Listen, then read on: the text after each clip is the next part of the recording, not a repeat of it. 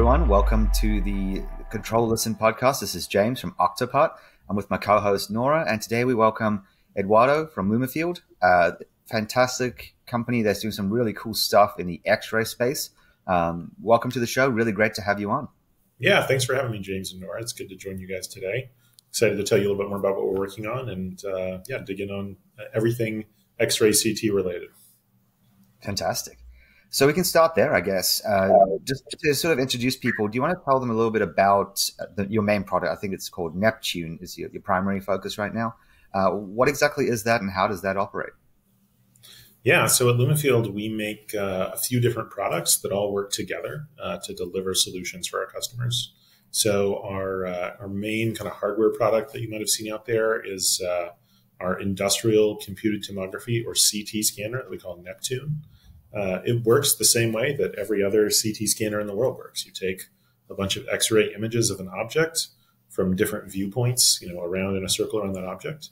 Then you feed that into some really awesome math, and you spit out a three-dimensional reconstruction of that object. So it's like having a CAD file that you can slice through. You can, you can take measurements on. You can do comparisons. It's just really, really rich, detailed 3D data. Hopefully we can link out from show notes or something to a few of the scans that we've done. It's definitely better show than tell when it comes to CT scanning. But equally important to the scanner itself, Neptune is actually our software platform that we call Voyager. And Voyager is really a big difference maker for our customers because traditionally when you're dealing with these really sophisticated instruments like CT scanners, the software is really hard to use. And it's very expensive, and you kind of get one license at a time. So you might be sitting at your desk with a big computer and a USB key that you plug in that lets you access it, and it's like you're launching a missile with all the different kind of authentications you need to use this software. At Lumafield, our stuff runs in the browser. So any laptop, any operating system, you open up our website, you go to lumafield.com, you can jump into Voyager, and you're up and running immediately. If you have a scanner, you can share scans to your colleagues with just a link. It's just like sharing a document in Google Docs or something, but you get access to this like really powerful three-dimensional software. So we think there's this combination of Voyager and Neptune that makes it a lot more easy for engineers to start using CT scanning and solving problems that they've never been able to solve before with the technology because it's been so expensive previously. Wow. It's very user-friendly. Yeah, we try. And what about your AI platform, Atlas? I was wondering if you could talk a little bit about that. I noticed on your website, one of the first points about Atlas is that it was simplicity, and that it uses simplicity to advise on, engineering questions. So I'm just kind of interested about how you think AI is in the past was being leveraged for manufacturing, how it's being leveraged in the present, and how you see it moving forward. Yeah, I think, artificial intelligence to me is it's a really powerful tool. And in the same way that a CT scanner is a tool or a computer is a tool, you can turn it into a lot more than maybe it seems like it would be at first glance, but you can also overhype it. We're all familiar with lots of tools that have had a ton of hype around them, and people have kind of said they're going to be more than they are, and maybe they didn't end up being that way. Certainly, right now there's a lot of hype around artificial intelligence.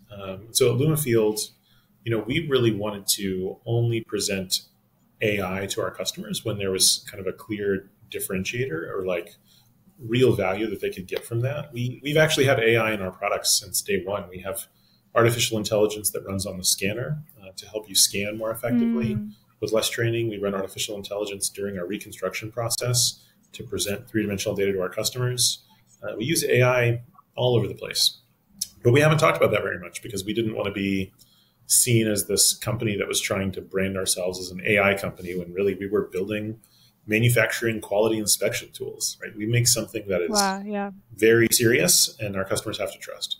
So we never wanted to have, sort of a weird buzz or anything like that, or try to create an artificial buzz around the company.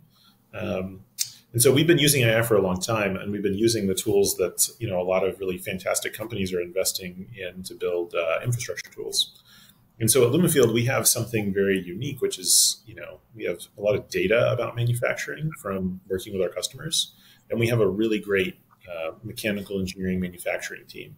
So whenever we started to see the evolution of generative artificial intelligence, and we started prototyping things internally, like the ability to conversationally ask an AI and then have it drive our software for you, that's super powerful.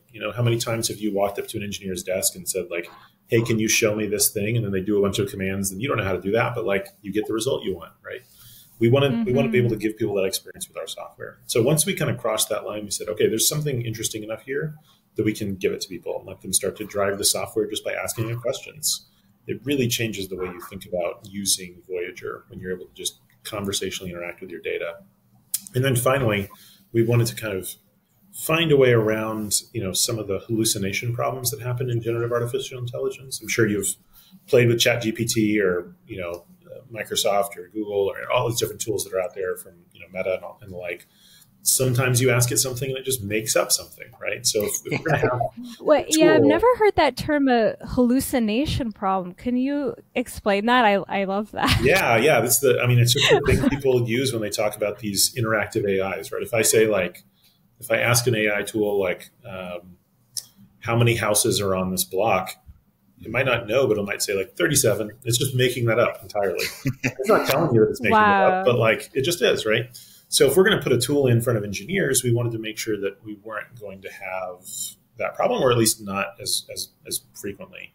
So we ended up training our own, version of AI on a lot of content to make sure that if you asked it manufacturing questions, it was referring to real information.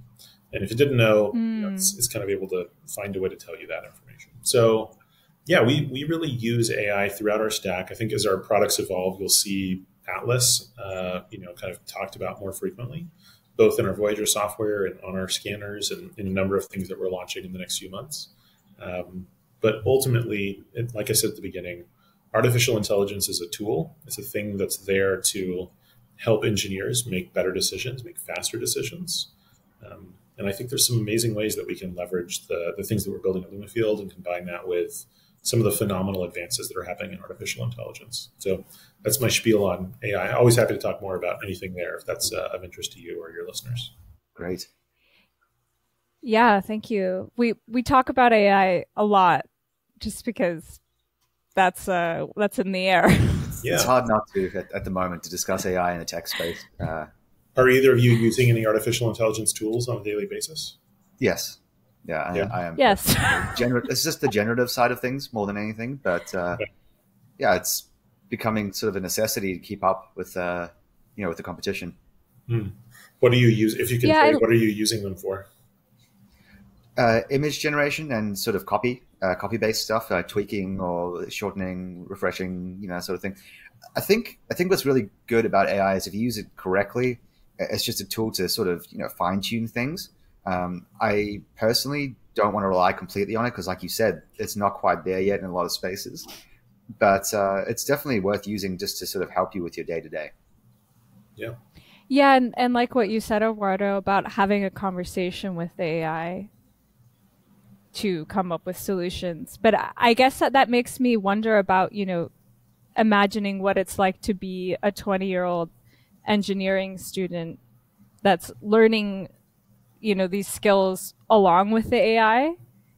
And it's like how much is the tool relied on? I wonder.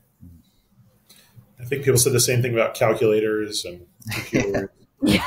Everything for a long time. Right? So yeah, I don't know. I think the kids are okay.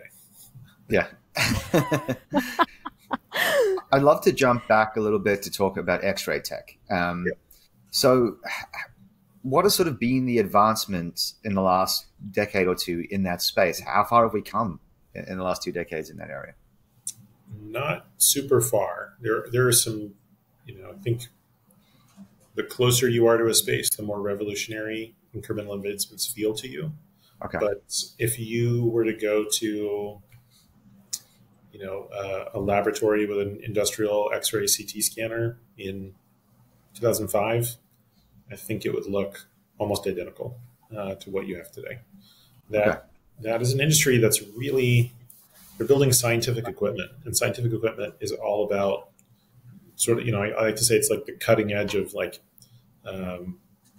how far we've gone down the tech tree as a species, right? Like people that are making industrial CT scanners are building these amazing instruments that are in the world of like, semiconductor fabrication. There's just crazy stuff that's going on to like achieve, sub 10 nanometer resolution or whatever it might be that you're trying to do with, with an industrial CT scanner, or really super powerful. Like there's CT scanners out there that are built off of particle accelerators. Wow. That, how much innovation is there really going to be in particle accelerator technology? We're going to like a new particle accelerator every year, right? So the rate of change has been pretty slow in this industry. Right. I think usually product launches are measured in decades. Like there's probably like one big product launch per traditional company every decade or so. And this is all, hand wavy, right? I'm not trying to like paint the entire history of industrial CT, but sure. I think in the same way that like rocket engines, did that technology really evolve that much over a 20-year period? Probably not. A lot of these things are just like kind of how they are. And we've taken a very different approach at Lumafield. We've said, what if your goal was not the best performance humanity can achieve, but your goal was accessibility, affordability, speed to market, like ease of manufacturing. We really kind of rethought this whole thing. We end up with a system that is, comparable to much more expensive hardware. It's a little bit slower, but if your options are never or a little bit slower, it's pretty cool to have the option to use the technology. Yeah. No, so definitely. An emphasis on accessibility. That's right. Yeah, an emphasis on going after customers that have never had CT scanning before. Most of the traditional companies are trying to sell to the same customers that have bought their machines in the past. They want to sell into jet engine manufacturing or medical implants or really high-end medical devices. Those are the kinds of places that we see existing CT scanners. And we're going after athletic equipment companies and consumer packaged goods and 50 other things that are just very, very different than traditional industrial CT scanning. So less in the medical field. Yeah, that's a great distinction. We do not make a medical device. So when I say industrial CT scanning, I'm really talking about a cabinet with an X-ray source and a detector and a turntable. The traditional medical CT scanner is more like a big donut, and you put a person inside of it, and then you spin the donut around. And so we don't make anything like that. We don't make anything that like human beings go inside of. We make a cabinet that you can fit like a basketball inside of and then scan something about that size. Wow. I did see on your website, or maybe on your YouTube channel, you had a video where you were using it to scan I think laundry detergent. Is that what it was? Jug? Yeah. So that ties into that sort of retail goods space that you're talking about, packaging space, right? Yeah, right. So companies that make consumer packaged goods, companies that supply consumer packaged goods companies are customers of ours. And we serve automotive, tier 1 automotive suppliers, automotive OEMs, major medical device companies as well. But we're kind of coming in with a much more accessible version. I guess if you're a company that already had CT scanning, you probably had one or two of them globally. We're giving you the ability to put them everywhere. And if you've never had it before, we're giving you the chance to have that technology for the first time. So scalability obviously is a big part of this.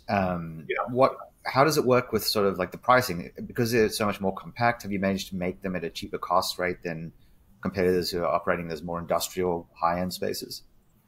Yeah, I won't go into too much information on our like unit economics, but Sure. yeah, we make money on our systems. We have a very good like cash flow business. So yeah, we're able to make them for quite a bit less money per unit than traditional CT scanning systems. That's awesome. And that's because of a lot of technological innovations we've done, a huge amount of just like ground up redesign, and then we actually operate our own factory. We have a factory here in Massachusetts where we manufacture all of our scanners ourselves. So we have complete control over everything that's going into building these systems, which is very different than kind of traditional high-end medical devices. Love that. That's awesome. Altium 365 lets you hold the fastest design reviews ever. Share your designs from anywhere and with anyone with a single click. It's easy. Leave a comment tagging your teammate and they'll instantly receive an email with a link to the design. Anyone you invite can open the design using a web browser. Using the browser interface, you're able to comment, mark up, cross-probe, inspect, and more. Comments are attached directly to the project, making them viewable within Altium Designer, as well as through the browser interface. Give it a try and get started with Altium 365 today.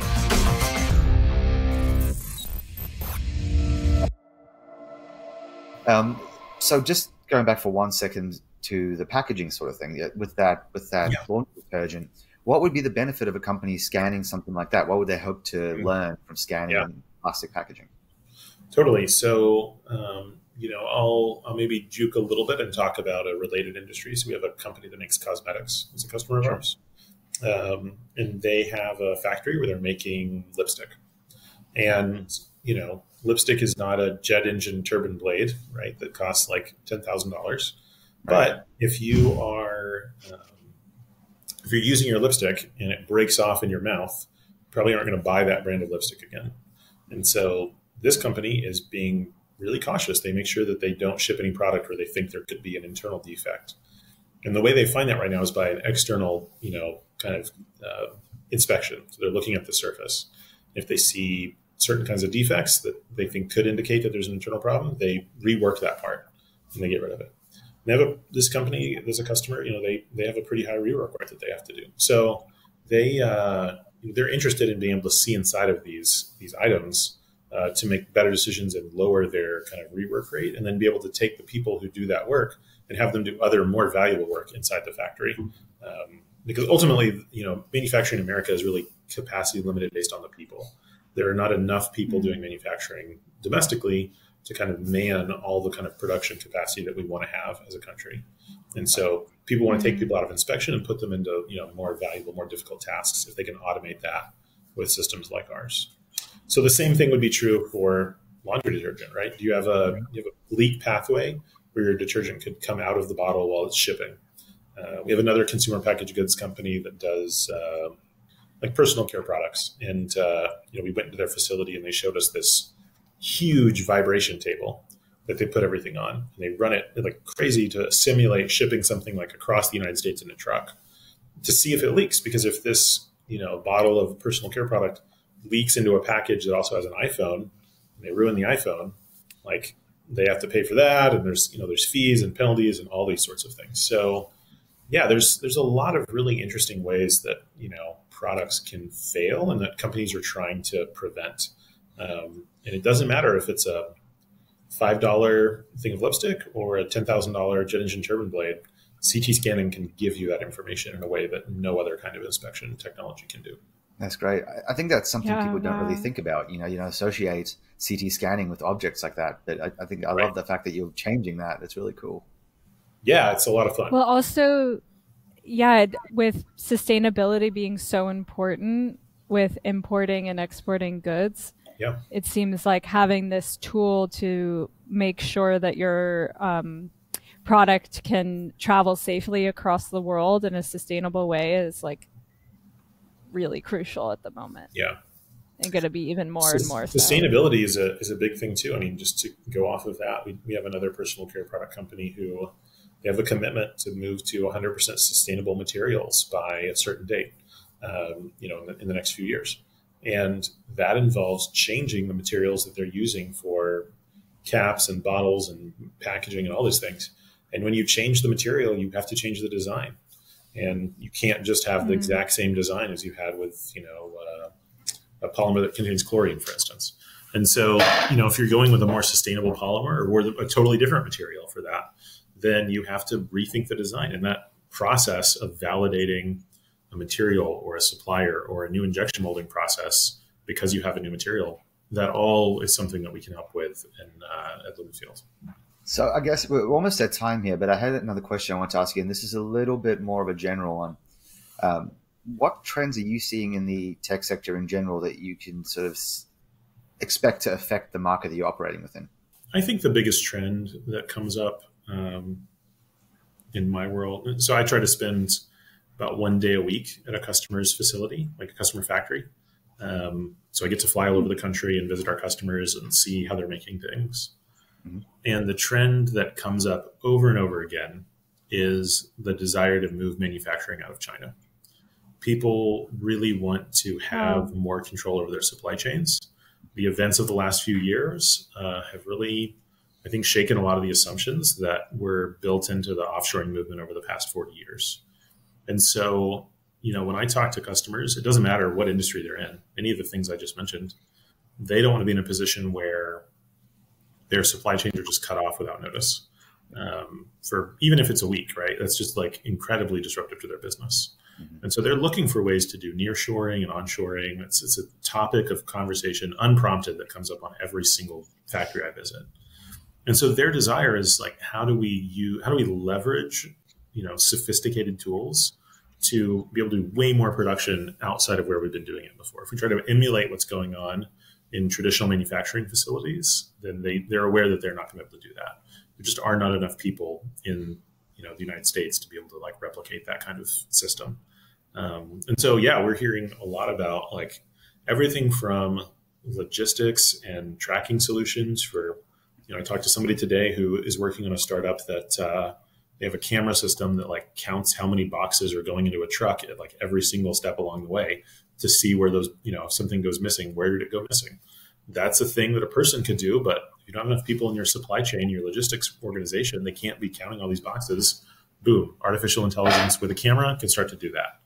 And that kind of thing multiplied by 100 is happening across supply chains and factories, I think, around the country right now. A lot more interest in robotics.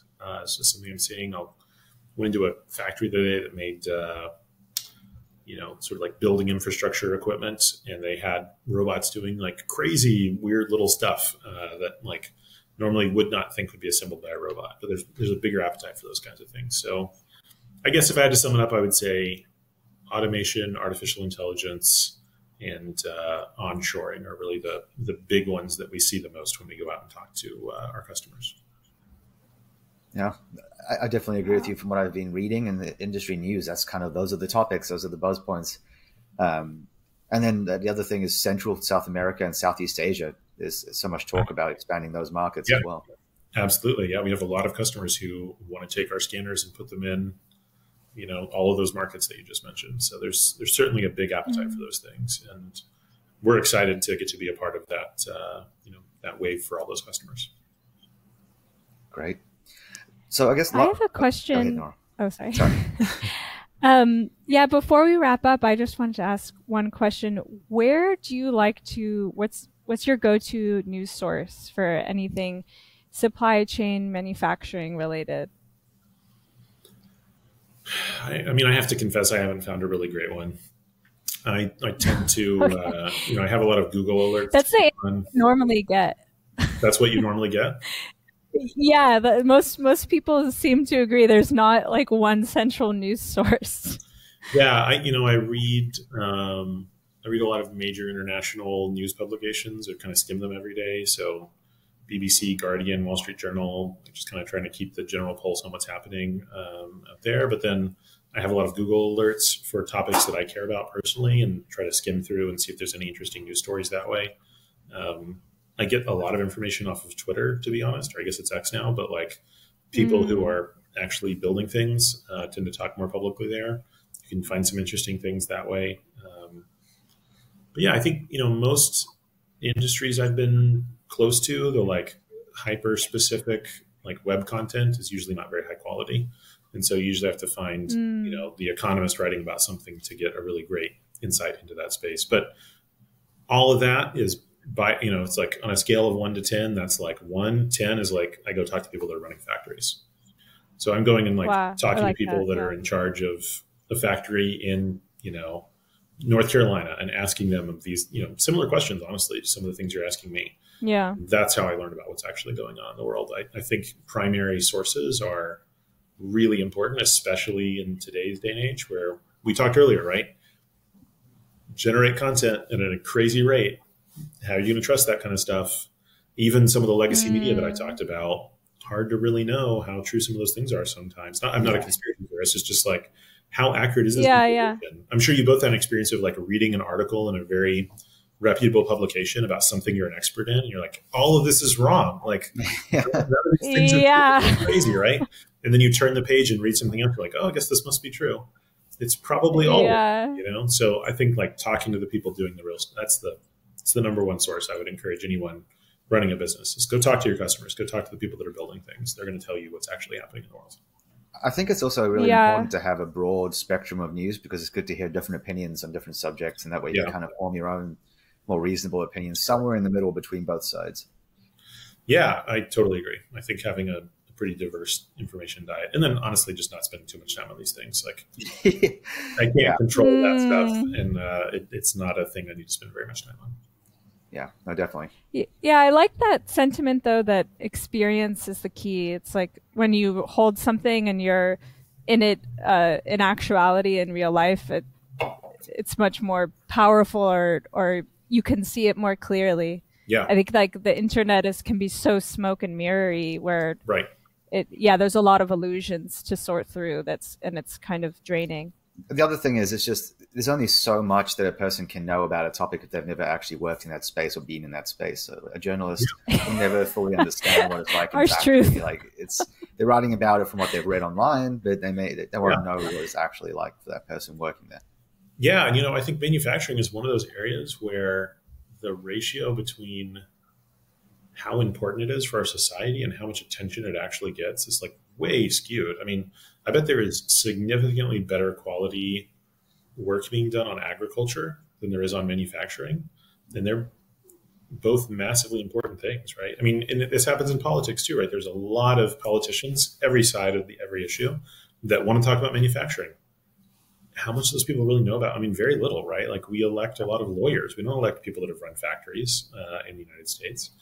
In some other countries, it's a little bit different, but like domestically, we're electing people that have career political, experience. So this is not an area that like there is a lot of expertise through the kind of traditional, like name a movie that's about manufacturing. There's no popular television show where it's like about a factory, right? Like, just, it isn't the thing. Like, great. I would love to. I mean, maybe it's going to be a terrible show, but like, I would love to see something. I think you've just covered what you need to do.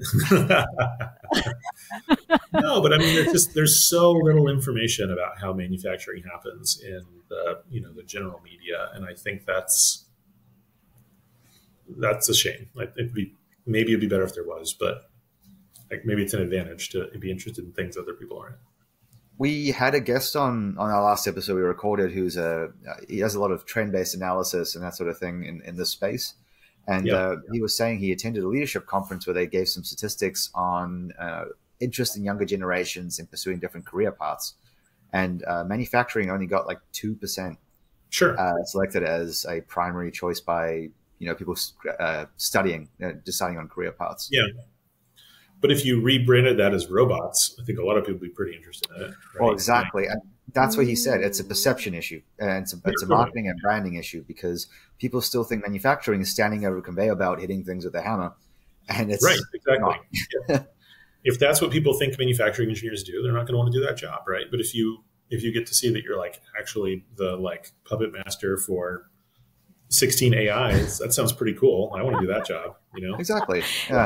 Yeah, I think the contribution is pretty important on issues like this. I don't know if I really trust those stats, but yeah, we need to get more people working in manufacturing.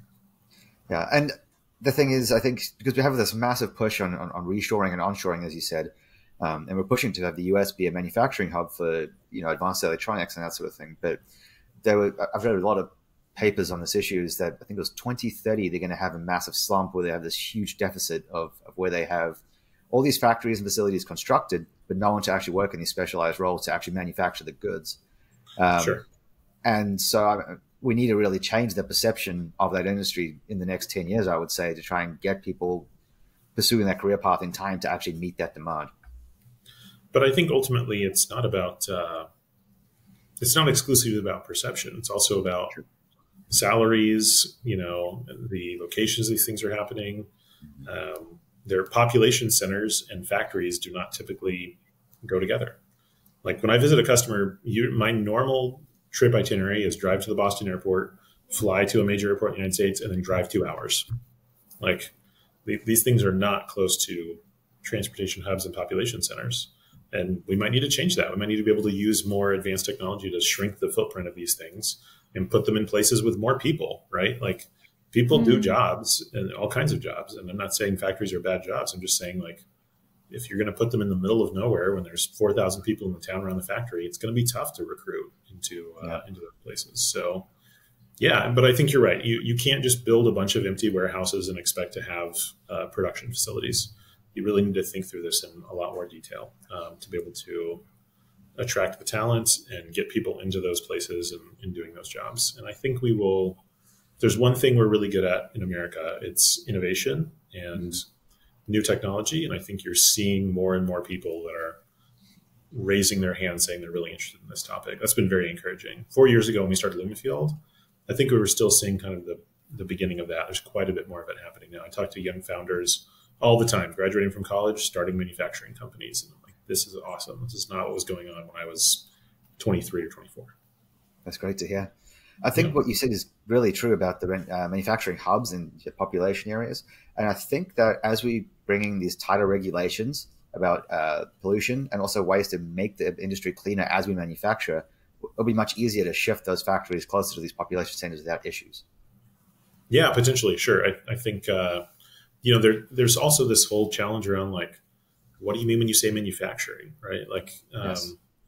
Chemical production is manufacturing. Like, I have family in Houston, and the Houston refinery is gigantic, right? But, like, you don't have to have that everywhere, right? You don't need that to have, like, plastic assembly that you could do in a lot of other places. So there's a huge range. And I think, being able to understand the nuances of this issue is going to be a big part of being successful.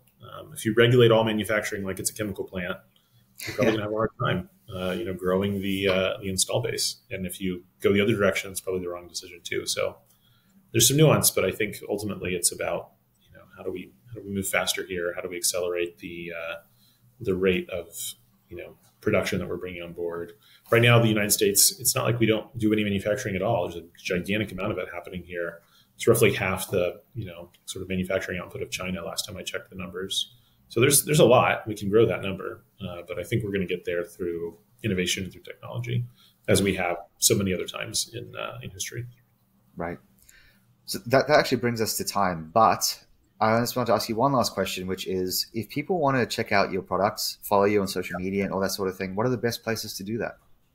Yeah, just go to our website, lumafield.com. It's going to have lots of information. I'd also encourage people to check out scanofthemonth.com. It's a fun website that we put together where we publish some really cool deep dives into technology.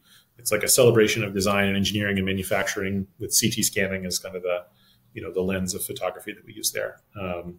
And then I'm pretty easy to find. If you just search like Eduardo Torrealba Lumafield on Google, I'm sure I'll pop up. I'm available on X or Twitter, LinkedIn. I'm not that active, but you can find me if you're looking for me. Great. Well, thank you so much for your time. It's really great speaking with you and learning about your product. Yeah, thanks for having me. It's anytime. Super interesting conversation. For anyone listening at home, just tune in next time. We'll have another guest for you.